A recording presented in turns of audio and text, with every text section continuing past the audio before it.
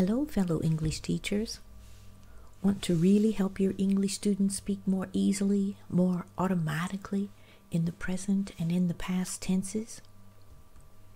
Why not try this low preparation flashcard game? It focuses on keywords commonly associated with 4 verb tenses. Keywords such as these.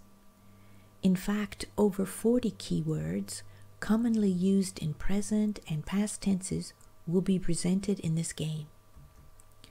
It's called Just Do It, after the Nike slogan. It's a timed flashcard game where students get faster and faster with practice. They compete against themselves or against another group. By the end of this game, your students will have successfully constructed over 40 complete sentences automatically, and in under 3 minutes. They're sure to feel like a winner, no matter what their level. So set aside that irregular verb chart for now and concentrate on one verb: do, did, done. So here's the verb to do it, conjugated in 4 tenses, using first person singular and affirmative voice. We want to keep it simple in order to practice speaking automatically. In later lessons, you can use the same flashcards to practice conjugating negatives and questions and other irregular verbs. But that's not our goal today. The flashcard game sounds like this: I always do it, I'm doing it this week, I did it last week, I've already done it. Not only do the students learn to use the correct verb tense with each of the 41 keywords, they learn word order. Before you begin presenting the game, give them this handy 1-page cheat sheet. Students will make their own flashcards from this table, 1 tense at a time, keyword on one side and the answer conjugated on the flip side. There's a link to download the cheat sheet on the last slide, or design a colorful infographic of your own to hand out. Point out the list of keywords for present simple. Look how many there are. We use this tense a lot. Help your students to see the simple idea of habits with each keyword.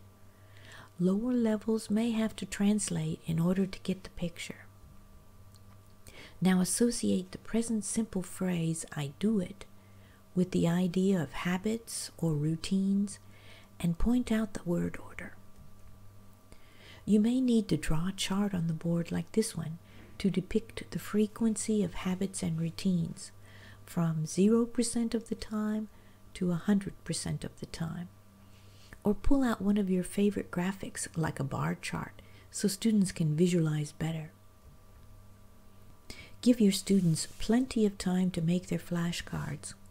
Upper levels will probably prefer to have an already prepared set of cards, but lower levels appreciate making a set that they can keep.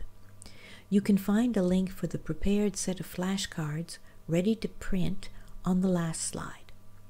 Students will need ample time to practice going through the flashcards before moving on to the next tense. This practice time will probably go quickly with upper level students. Be careful not to bore them. They prefer to be challenged. Now that your students feel good about the present simple, introduce the present continuous with the straightforward idea that it's different from routine, whereas present simple is all about routine. Word order in present continuous is not so easy, especially the keyword still. Help your students to see how routine and repetitive present simple is compared to present continuous. In present simple, it's over and over, so boring. But present continuous is all about new and different. Help your students to see that today is not every day. Today is different. Now shuffle the cards for the 2 present tenses and let the students practice. When your students have a good grasp for the present, move on to simple past. If anyone makes a statement in the simple past, such as I did it, my ear is waiting to hear when. I need a date. I want to fix that event or action on the timeline in my head. It's all about chronological order. The key words with when I was are often indicators of the simple past. Point out to your adult students that they are not in school at the moment and that they are probably not on holiday either. These periods in the past are not associated with our present situation. Very important idea. Remember, keywords with every are associated with routine. Keywords with this are associated with the present continuous. Keywords with last are definitely used in the simple past. Last year is not every year and not this year. Simple past is history. The keyword yesterday is not connected to today. Last month is not this month, and in 2010 is not this year. Allow a little practice time for simple past, but most students get it quickly. Now shuffle all the cards and try 3 tenses. Now we're moving on to the present perfect. Here word order is more complicated because we're introducing questions and negative forms. The simple idea here is my life up to today.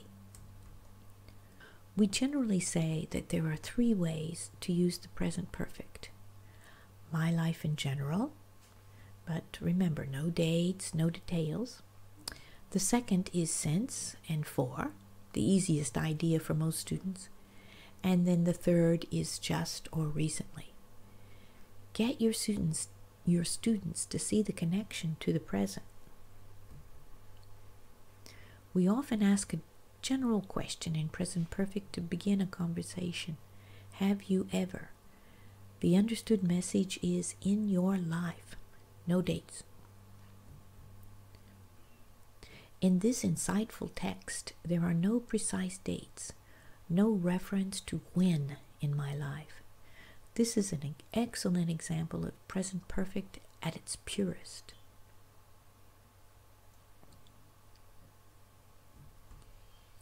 The idea of since and for is that the action began in the past and is still true today. This is probably the easiest context for learners. I have just done it means recently. Whether it's 5 minutes ago or yesterday, it's not important. Recently is good enough. After you've given the students time to practice the present perfect keywords, mix them up with the simple past keywords. They will be slower and less sure of the difference between the 2 past tenses. When you see them fumbling, gently ask them, is that a date?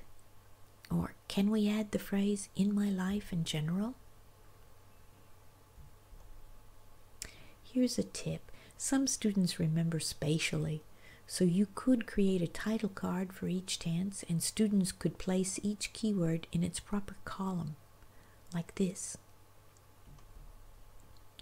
Students should aim to be under 3 minutes time when going through all 41 cards. Time yourself so more advanced students can try to beat your time. You can read the in-depth blog #1 Fluency Hack on my website, businessenglishallure.com. You'll learn how the idea for the game came about and how it was perfected. There's more helpful tips on teaching these 4 tenses as well. You can download the printable flashcards, the cheat sheet, and a PDF of the article just by signing up for the newsletter. Here's a little about myself and my passion for teaching and now blogging.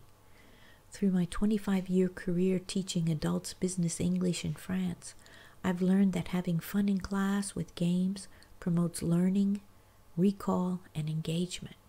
So remember to have fun. Thanks to Damon Nofar for his advice on letting go of PowerPoint templates and designing your own. and to compellingtv.com for his help in script writing for YouTube videos and his tips on how to get your first video out there. Hope to see you soon on my website, businessenglishallure.com.